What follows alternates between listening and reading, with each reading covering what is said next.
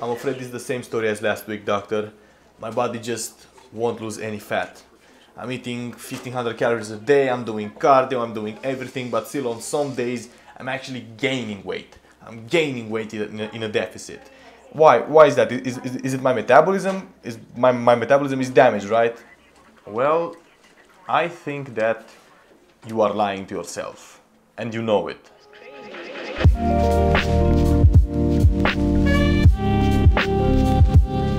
When people fail to get lean, they very rarely take responsibility. They somehow forget about the night they ate birthday cake in front of the fridge. It's crazy. Or that time they got wasted with their friends. Or they forget to account some calories in general, such as oil.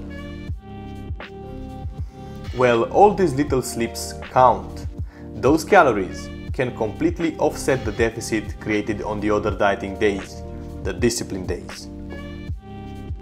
But people are skeptical. They'll say, no, you're wrong. I am disciplined. My metabolism is just very slow. I'm not losing fat even with 1500 calories per day.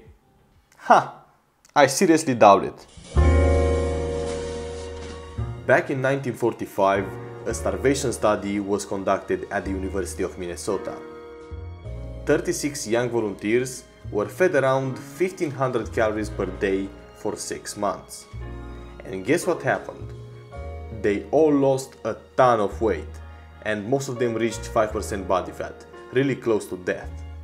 And what's more, researchers discovered that their metabolism was not damaged.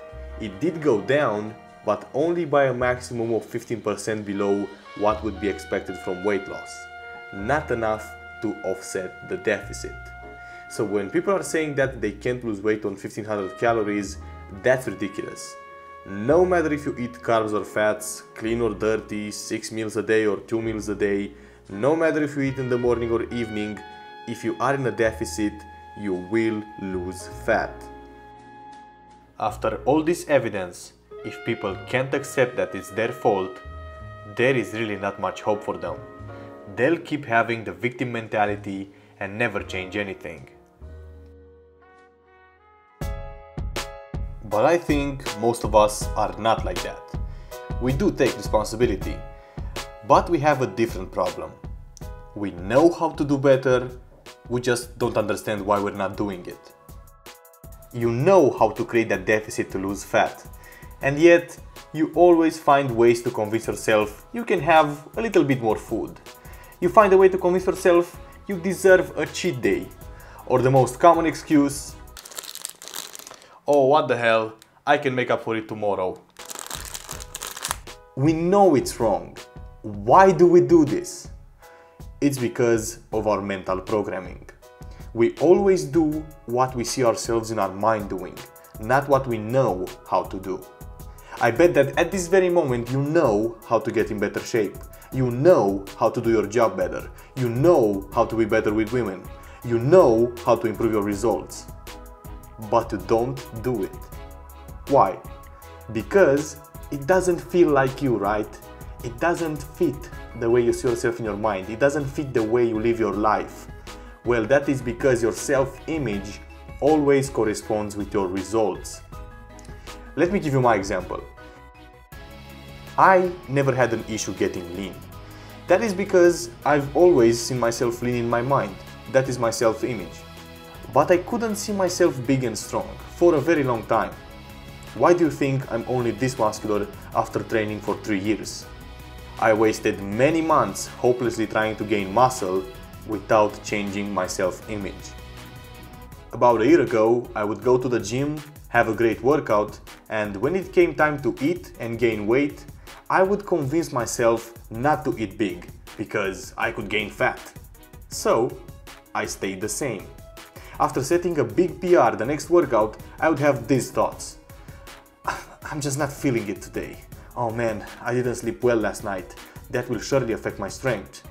Oh, what if I'm overtraining? All these thoughts came crashing into my mind, causing me to have a really bad workout. So of course, I missed the lift. I missed setting a new PR.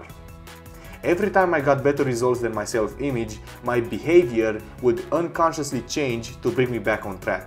Did I know how to do better? Did I know how to gain muscle? You bet, I was fucking teaching others how to train and gain muscle, and they got awesome results, but I didn't. And that was because my self-image was the same. Your self-image is probably the reason why you can't get lean. If I ask you this, picture yourself at the beach this summer. Do you see yourself with your current physique or your goal physique?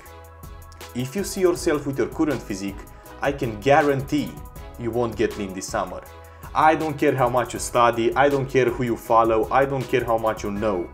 Unless you change your self-image, every time you get a little leaner, you will get these thoughts. Oh, I'm looking so flat. I should do a refeed. I'm getting too small. I should go back to bulking. I'm feeling so weak. I should eat more. These seem to be your logical thoughts, but they really aren't. That is the way your self-image brings you back to your normal results. It is through the voice of reason. But you must understand that that voice is lying to you. You need to recognize that those thoughts are created by your old mental conditioning. They are not yours, they are not you. So, how do you change your self-image? You do it through awareness and imagination. Awareness is transformative in and of itself.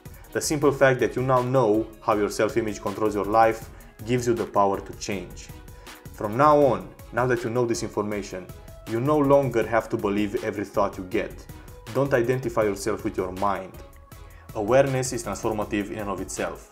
Always look to become more aware. And imagination is where you create your new life. Right now, stop whatever it is you're doing and take a piece of paper and divide it in two. On the left side, write your current physique. Underneath it, write your current habits, the habits that you do daily that gives you this physique. Because your results always correspond with certain actions. You are doing some actions that bring you your current results. Now, on the right side, write your goal physique. And underneath that, write all the habits required for you to reach your goal. Now take a step back and look at the differences. You now see what needs to be changed in your life for you to reach your goal. Every time you get a thought rationalizing why you shouldn't do something written on the right side, know that is a lie and ignore it. The actions required for your goal feel like dreadful disciplines only when your goal is not your self-image. If your self-image is your goal, you're not disciplined. You're just being yourself.